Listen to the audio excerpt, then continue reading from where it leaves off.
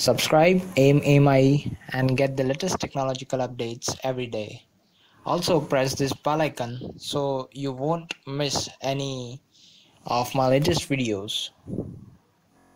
Hey guys, welcome back to AMIE.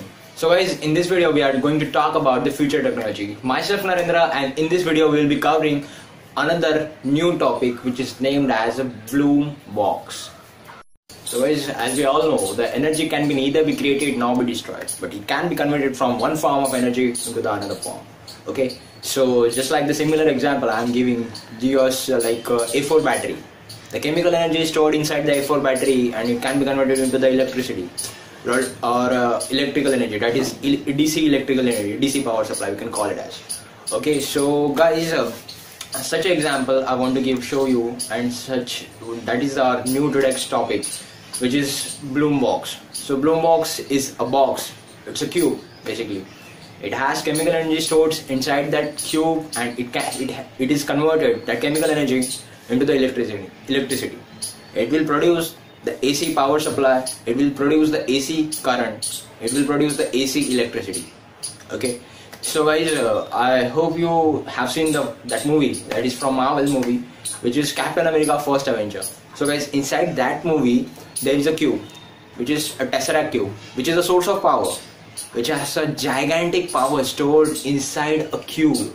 Okay, so that particular energy which is stored inside that cube it can be powered to our city, it can be powered the huge industries, it can be powered to the lot of heavy machineries, lot of heavy machines also. Okay guys, so similarly there is that's our today's topic, which is bloom box. So bloom box is first used in NASA from 1969. They are using this kind of technology and they are hiding that particular technology from us. Okay guys, so basically now it is open for everyone. So special thanks goes to the Bloom Energy, which is a company, which is a US based company. Okay guys, so you can check this link in the description. I have given the website link.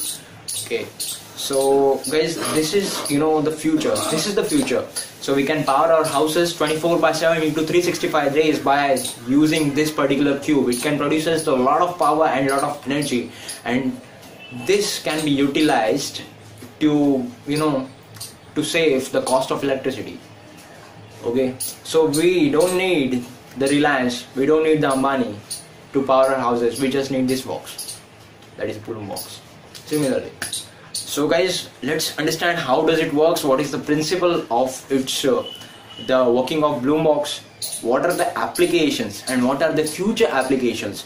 If I'm powering that particular energy to my house, I can power to my cell phone also, I can power to my vehicle also, I can power to my industry also. Okay guys, so that kind of various applications we will be seeing in this video. So guys, stay tuned with AMIE. So I'll be giving you a lot of interesting topics such as this, bloom boxes and everything. So thank you guys for watching my video. Please watch my video till the end so you get the detailed information about the bloom boxes. Okay guys, so thank you guys. Have a good day.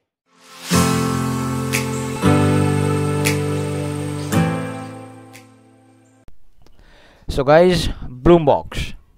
So the bloom box, as shown in this figure, it produces the electricity. So guys, the bloom box can be called as the SOFCs, which is nothing but the solid oxide fuel cell. So as shown in this figure, this is the typical solid oxide fuel cell which produces the energy. So it just like a battery which produces the energy. So guys, a fuel cell consists of three parts, basically an electrolyte, anode and the cathode. So the electrolyte can be the fluid, solid, ceramic material, just like sand, SiO2. The anode and the cathode are made from the special inks, okay, which gets coated on the surface of this electrolyte. So guys, an electrochemical reaction takes place which converts the fuel and air into the electricity. So guys, in this image it is shown the warm air enters from cathode side, okay, and the reformed fuel, which is a mixture of fuel and steam, which is comes from the anode side. So guys, at that particular point the chemical reaction takes place at electrolyte. So guys, the reformed fuel attracts the oxygen ions from the cathode, okay.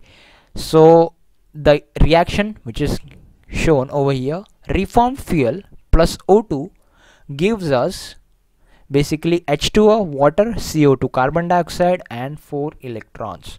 So this reaction also generates the some amount of heat. So guys, that 4 electron, which is nothing but the flow of electron, generates the electricity.